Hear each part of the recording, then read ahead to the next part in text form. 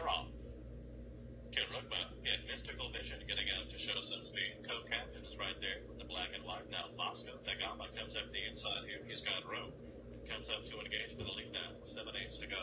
Salty Song is caught a bit wide, but he's just off his leading three. Kerugma now comes away in fifth, settling off that pace. Centerville Slough, passing horses from the outside, advancing about 4 lengths off the lead. It's a compact field.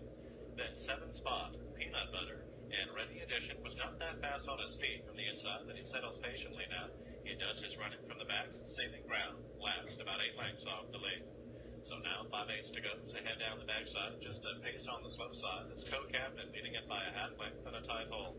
Kerugma comes up the inside now. The pace was slow, so he comes to force the issue with a half mile to go. Up the inside comes Kerugma. Bosco Dagama runs with him, so now they're 1-2. Centerville Slough has dropped out. It's being pulled up.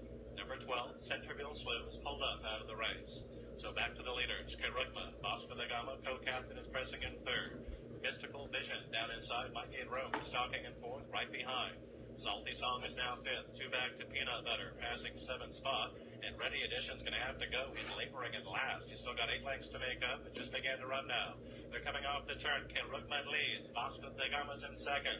On the inside, Mystical Vision. And the final furlong, Kerugma's drawing away now. And Kerugma's opening up with it. It's Kerugma. Ready Edition tries to close, but he's too late. It's Kerugma. Mystical Vision leaped in from Peanut Butter. It is Kerugma, though. And Kerugma has done it. Kerugma wins by 2 lengths. Mystical Vision ran second. Peanut Butter was third. Bosco Dagama finished fourth.